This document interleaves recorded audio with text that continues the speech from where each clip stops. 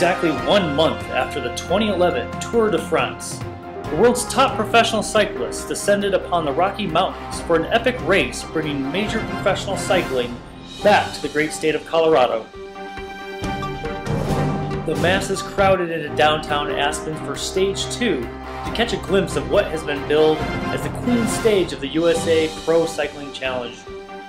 Up close access to pro cyclists, vendors, team-sponsored cars, and even an electric car on display were all high points to the day's race. But what may have been one of the most exciting events of the day was Solar Energy International's unveiling of the Energy Bike. Solar Energy International sent a dedicated team to unveil this fine piece of educational machinery, even taking time out of their lunch breaks to wow children and adults alike about solar energy technology and energy efficiency. This is the new energy cycle, which has been planned for a long time and just completed in the last 2 days or so for SEI and Solar in the School. Is funded by Aspen Ski Co., which through a grant, which was very, very kind of them. So we set it up as kind of a serious lesson in generating electricity and in learning about how much electricity various things might use, but it's also a little bit goofy just for fun.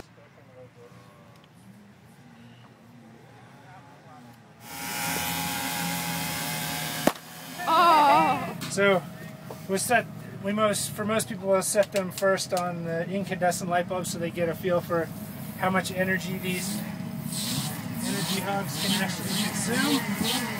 And if you look right there, you can see how many watts are going into those 4 light bulbs. A lot.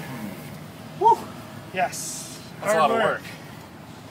So, then we show people the compact fluorescence.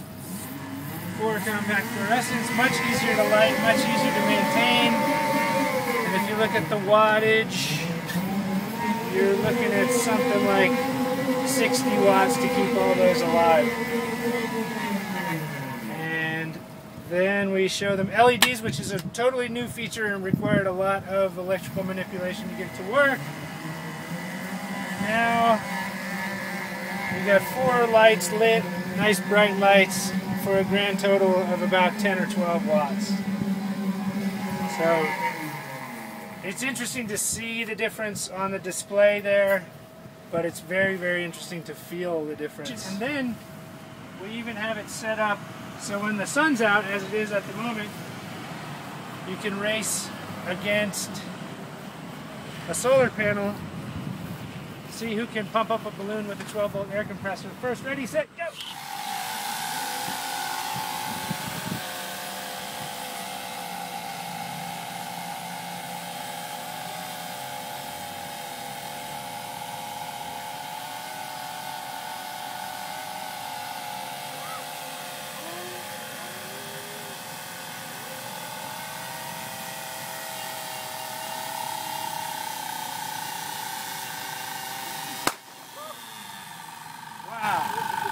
So that was Diesel Dan Giese against an 85-watt solar panel, and he kicked the cloud.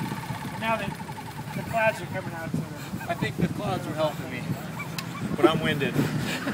So we call that a cloud-assisted win, I believe, right? Cloud-assisted win.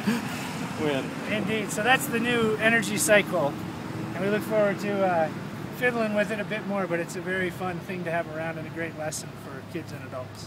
Right. If anybody would like more information about your program, where should they go?